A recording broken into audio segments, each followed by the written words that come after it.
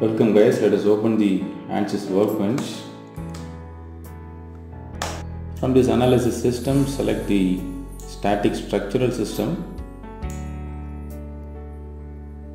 Right click and create the geometry using this design modeler. Select XY plane and start sketching. Make the plane normal to us. Change the units to millimeters.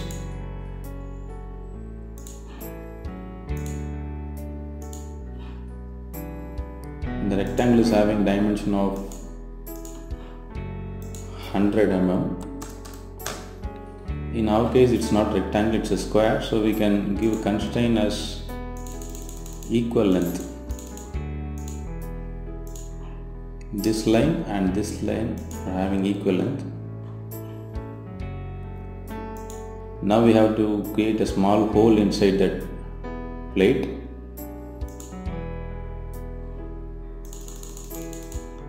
Draw a circle.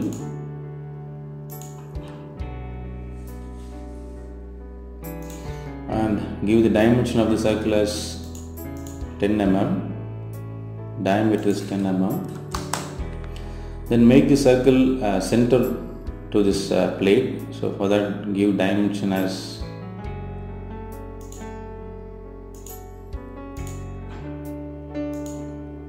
50 mm from the base and 50 mm from this left hand side. So now the circle is in center. Okay, now create an extrude. Select this geometry and give extrusion dimension as 10 mm.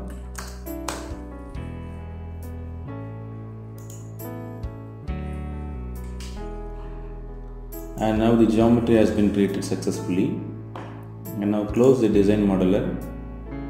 And before working, let us save this file as your desired name in the location where you desire.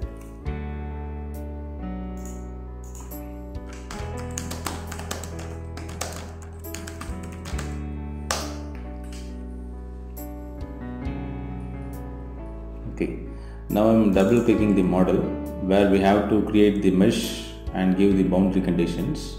Okay, let's give the element size as 2 mm.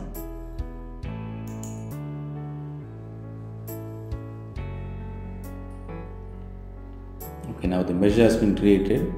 So now we have to give the boundary conditions.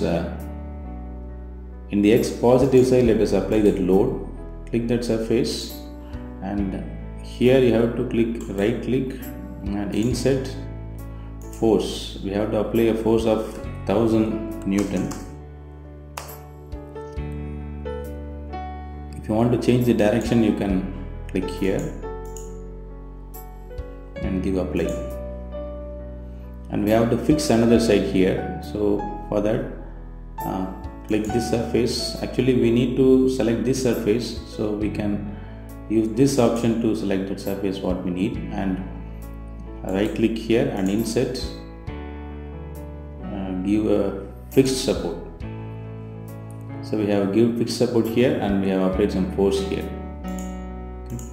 And then the solution we need is deformation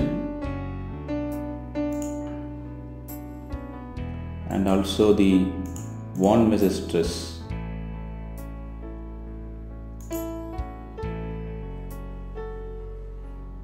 Okay, now we can solve the problem.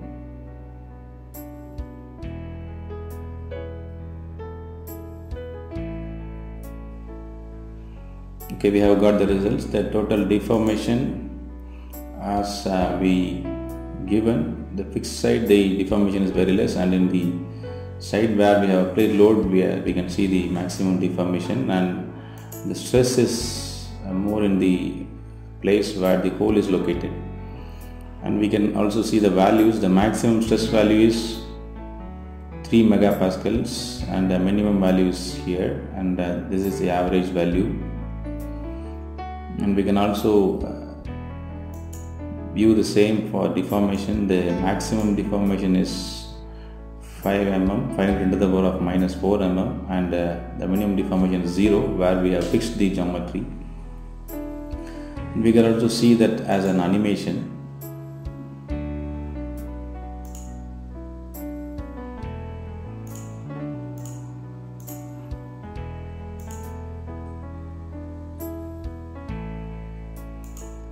Okay, now if you want to do the same analysis for different size of holes, we can do one thing. We have to know what results we want to have. So we want the stress value, that is maximum stress. So in the equivalent stress, there is a maximum result that is plotted here. Let us click the small square icon here. So if you click that will be set as a parameter. So this parameter, that is maximum stress parameter, is set as output parameter, and we have to set the diameter of the hole as input parameter. For that, close this window and open the geometry. We can observe that the output parameter is set. So in the XY plane we have created this sketch. So in this sketch we have given the diameter of the hole as 10 mm. So click here and give a name, that is the diameter of hole. So now this diameter is given as an input parameter. So we can see that an input parameter is given and an output parameter is taken out. So this is useful if you want to do the same analysis for different dimensions or different conditions with the same set of other boundary conditions. So let's do that. Now we have set the parameters. The diameter is initially, that is 10 mm. So let us have a 20 mm, 30 mm, 40 mm and 50 mm. So we have different diameters, and we have to retain the data so as to see the results later. So if you click update, the results for all these data, that means the results for all the diameters which have been changed, that will be plotted here, that will be printed here. That is the equivalent stress, that is the maximum equivalent stress we need.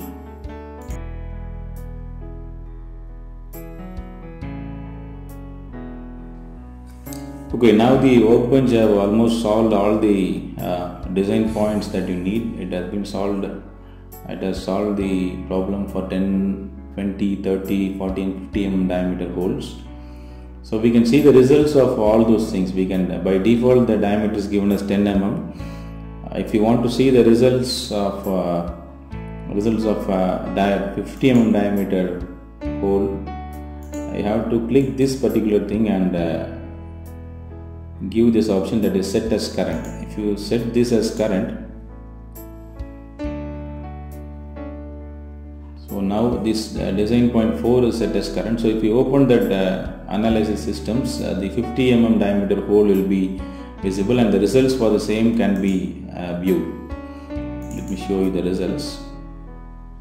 Okay, as you said, now you can see the results of the 50 mm hole plate. So that is the thing that we have set in the design table. So if you want to see the result of any other particular design point, you can click that point and right click and set this point as current. So now what we have to do is, this is a very beautiful option in this Ansys Workbench. Otherwise we need to change the geometry time and again and we have to get the results. So once getting all these results, we can export these results using an option called export table as CSV. So in the desktop I am writing that is whole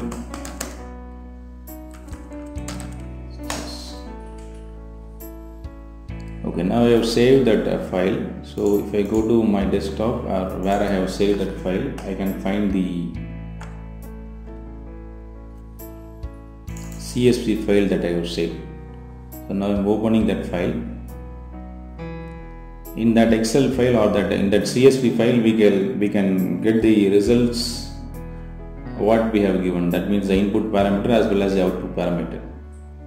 Okay, as we have defined, this P1 is the equivalent stress or the equivalent maximum stress, and P2 is the diameter that we have given. So these things are not needed for us.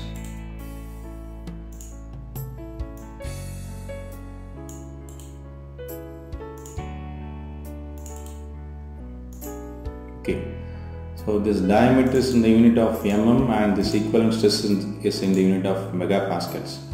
So for 10 mm diameter hole, the stress is 3.1 megapascals, and for 50 mm diameter hole, the maximum stress is 5.06 megapascals. It means that if the diameter is getting increased, the maximum stress is also getting increased.